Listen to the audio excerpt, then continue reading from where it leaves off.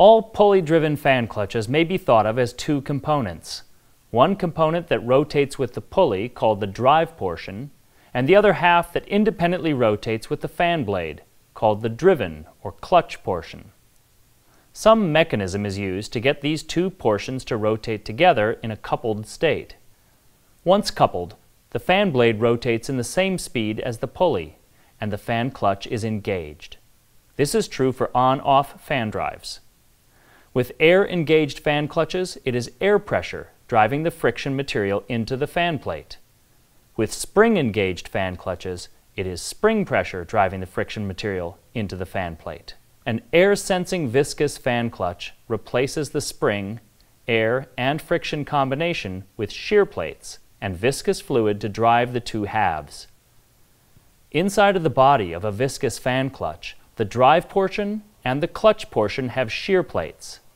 Shear plates are two independent plates that are lined with circular fins that interweave each other very closely but never actually touch, so there is no friction between the two halves. The center of the clutch has a reservoir which houses the silicone viscous fluid, a special fluid with a honey-like consistency which is designed to cause a shear force between the two halves. This shear force becomes the drive mechanism between the drive portion and the clutch portion. The air-sensing viscous drive fan clutch is a closed, self-contained system, which means it is not connected to a thermo switch, to the ECM, or to an airline. It is completely self-contained. At the front of the fan clutch is a bimetallic strip or coil, which is made up of two pieces of metal bonded together with drastically different thermo-expansion properties. Small temperature changes equal large dimensional changes in the length of the bimetallic strip. The strip is connected to an internal valve, and the change in length of the strip causes it to either open and release the viscous fluid, or to close and contain the fluid in the reservoir.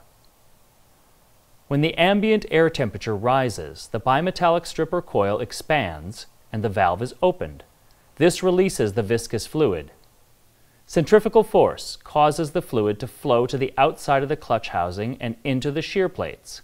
As the fluid passes through the shear plates, it causes a shear action between the two portions, essentially filling the space between the shear plates, and a drag is created from the drive portion to the clutch portion. This causes the fan to turn. As the fluid is centrifugally forced to the outer diameter of the fan clutch, the force causes the fluid to enter a small fluid path that returns it to the reservoir in the center of the clutch, where it is then once again forced toward the outside of the clutch. This pumping action continues as long as the reservoir valve remains open. When the ambient air temperature reduces, the bimetallic strip or coil contracts, causing the reservoir valve to close. As the fluid is pumped into the reservoir, it is now contained. With no fluid in the shear plates to cause drag, the fan clutch is disengaged.